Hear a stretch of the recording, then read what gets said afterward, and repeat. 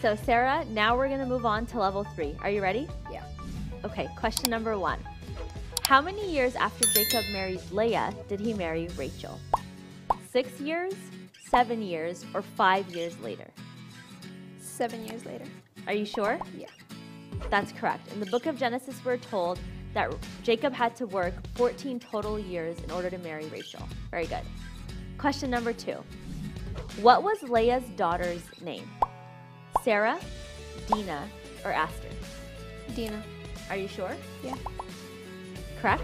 The answer in Genesis 30:21 tells us that afterwards she bore a daughter and called her name Dinah. Moving on to question number 3. Are you ready? Yeah. Why did Jacob send gifts to Esau? In case Esau attacked him, some could escape, to appease Esau and offer him a peace offering, to attack Esau. To appease Esau and offer peace. Are you sure? Yes. The answer is correct. Genesis 30:20 tells us, and be sure to say, your servant Jacob is coming behind us, for he thought, I will pacify him with these gifts I am sending on ahead. Later, when I see him, perhaps he will receive me. Very good. Moving on to question number 4. Why did Jacob put Rachel and Joseph last in order to kill them? Because he hated them, or because he loved them the most and gave them the most protection? Because he loved them the most and gave them the most protection. Yes, that's correct. Again, in the book of Genesis, we're told that he put them last because he loved them the most out of all his wives and children. Finally, question number 5. What did Shechem do to Dinah, Jacob's daughter? He killed her, he violated her, or he divorced her? Killed her. He killed her. Let's see if that's the correct answer. In Genesis 34:2, when Shechem, son of Hamor the Hivite, the ruler of that area, saw her, he took her and raped her. So unfortunately, that was not the correct answer. The correct answer was he violated her. So I'm sorry, Sarah, we didn't pass level 3, but you did make it through 2 levels, which means that your total earnings are $50. So Sarah, congratulations on passing 2 levels in our game show. And with that, you've earned $50. Thank you.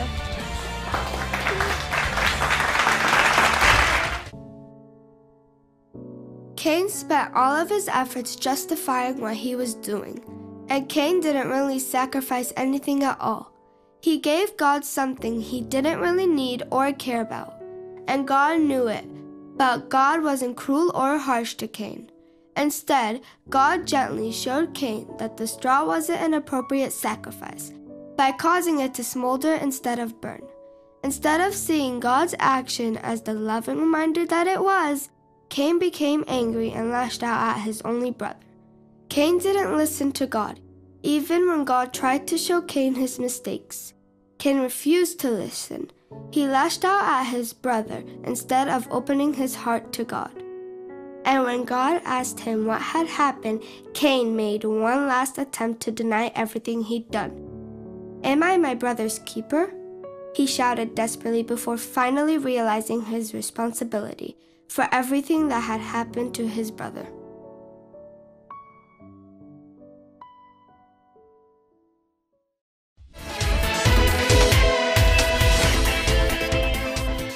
So we've ended our portion of the game with Sarah. Now we're going to have another contestant to join us in Are You Sure?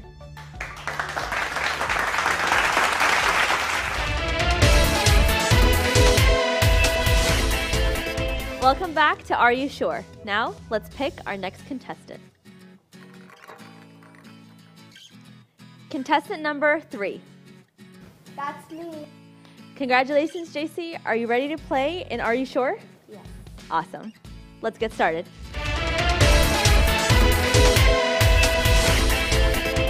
Welcome back to Are You Sure with our new contestant, JC. Before we get started, let's get to know her a little bit more. Welcome, JC. Hi. Are you excited to be here? Yes. Tell us how old you are. 11. 11. And what grade is that in school? 6th. 6th grade. Do you have a favorite hobby or sport? I like to read. You like to read. That's awesome and pretty unique. And think about this pretty hard. What's your favorite book or story in the Bible? Ruth. Ruth? Great choice. Now that we've gotten to know JC a little bit more, I'll explain to her what the game show rules are. So, We're gonna have 5 rounds of 5 questions each.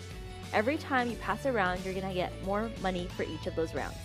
Level 1, you'll get $25. Level 2, $50. Level 3, $100. Level 4, $250. And level 5, the ultimate prize of $400. Got it? Mhm. So are you ready to get started? Yes. Are you sure? Yes. Awesome. So round 1, question 1. What was created on the first day in the book of Genesis? Waters, light, or vault? Light. Are you sure? Yes. Let's find the answer. Genesis 1:3, and God said, "Let there be light," and there was light. Good job. Moving on to question number 2. From what were the animals formed? All the wild animals and all the birds were formed out of the sky. All the wild animals and all the birds were formed out of the sea. All the wild animals and the birds were formed out of the ground. All the wild animals and all the wild birds were formed out of the ground. Are you sure? Yes. Let's look at the answer. Genesis 2:19 says, "Now the Lord God had formed out of the ground all the wild animals and all the birds in the sky. He brought them to man to see what he would name them. And whatever the man called each living creature, that was its name." Good job. Question number 3. Who tricked Adam and Eve into eating of the tree? The lost angel, the archangel, or the serpent Satan? The serpent. Are you sure? Yes. Genesis 3:3 tells us, "Now the serpent was more crafty than any of the wild animals that the Lord God had made. And he said to the woman to eat out of the fruit of the tree." Good job. Question number 4. What did God do to Cain because he killed Abel? He expelled him from the land. He imprisoned him. He put a curse on him.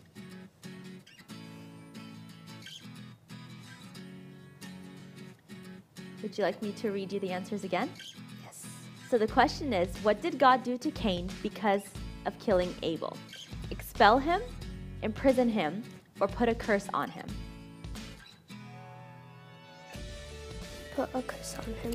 Are you sure? Yes. Okay, let's look at the answer. Genesis 4:11. "And now art thou cursed from the earth, which had opened her mouth to receive thy brother's blood from thy hand." Yes, that is correct. Congratulations. Last question in level number 1. Question number 5. Are you ready? Yes. Who walked with God and was taken sooner by him? Zillah, Seth, or Enoch? Enoch. Are you sure? Yes. So in Genesis 5:24, we are told, "And Enoch walked with God, and God took him." Good job. You've passed level 1. Congratulations.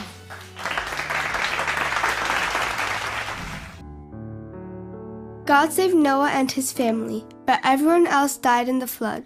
That's really hard to think about. Why did God send a flood? What does this tell us about God's holiness? What is the sign that God made with the people? God flooded the world because he was so angry at all of the sin.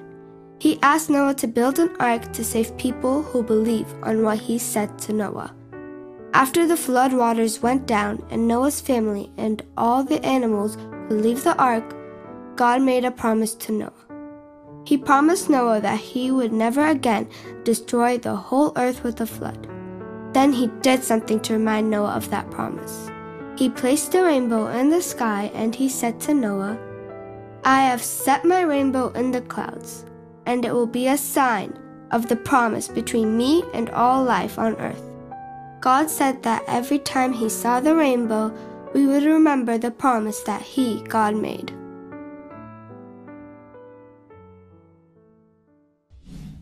Congratulations, JC, for passing level number 1. Unfortunately, we're out of time for this episode of Are You Sure? But come back next time with us and we'll finish and continue to level 2. Is that okay? Yes. Join us next time for a new episode of Are You Sure? With a brand new contestant.